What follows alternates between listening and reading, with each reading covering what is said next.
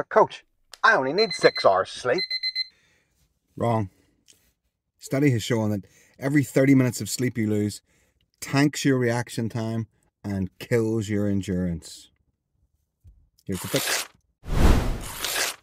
A study of teen swimmers has found that if you're getting less than 7 hours sleep, you're increasing your risk of injury. If you have screen time after 9 o'clock at night, your melatonin levels are dropping.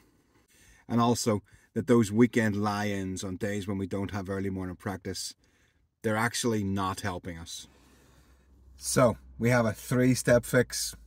Step 1, the 999 rule. Non-negotiable for teenagers, in my opinion.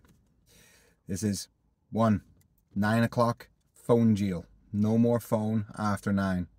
Hard, but worth it.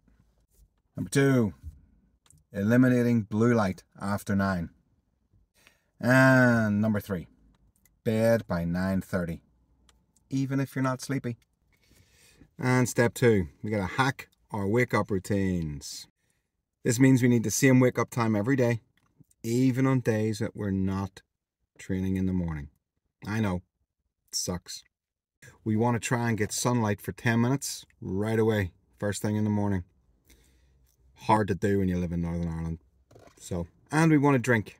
We want to drink water when we get up. Dehydration can mask itself as fatigue. And number 3 is the 2020 power nap.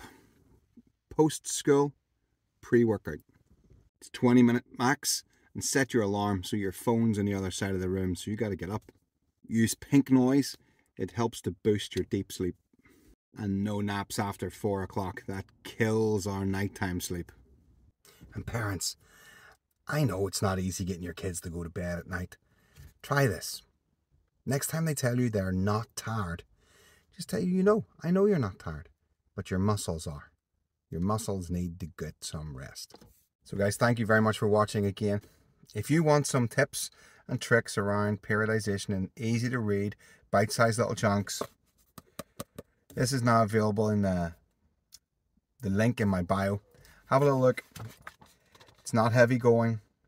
Nicely broken down. I'm biased. Nicely broken down. Check it out.